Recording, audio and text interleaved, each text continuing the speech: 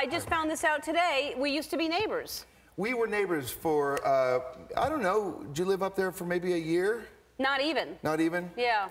You still there? I still lived there 8 years. With Central California, above Santa Barbara. And Ellen bought a great, it was a llama ranch? Was it llamas? Yeah. It's a llama ranch. Beautiful ranch, and I'd hear stories about you in the restaurants, and couldn't wait to meet you, but I never did. We're meeting for the first time. I know, I can't believe we were neighbors and we never met then. You and 500 yards down the road. Right. Very cool. Anyway, I'll come see you sometime. So, and let's talk about, this is the second season of United States of Terror, and you are married to Toni Collette, and she is interesting. She's got some stuff going on. She has multiple personalities, and there's 6 people living in one pretty redheaded lady.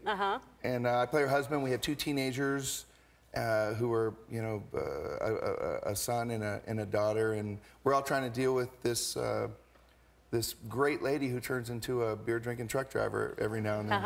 Yeah. Have you seen it? Have you seen it? Yeah.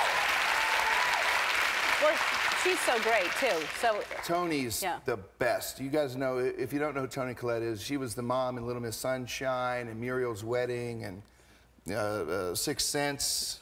You know, she's a great human being and a great actress. Yeah, and if you haven't seen it, check it out. It's getting a lot of attention, a whole lot of attention. So if people haven't seen it yet, they should. We follow Nurse Jackie on Showtime. Right. And we had our second season premiere Monday night, and we did pretty well. Oh, good. And now let's talk about Sex and the City, the movie. There was rumors that you were going to be in the Sex and the City, the new movie. And now, are you in it or not? These rumors started about, I don't know, about 7 months ago, because somebody took a picture of me in Morocco, and I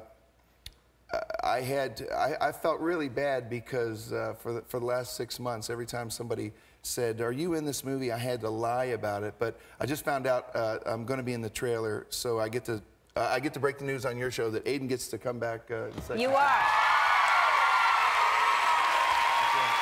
Good. Thanks for that plug. Good. All right. Exciting. Yeah.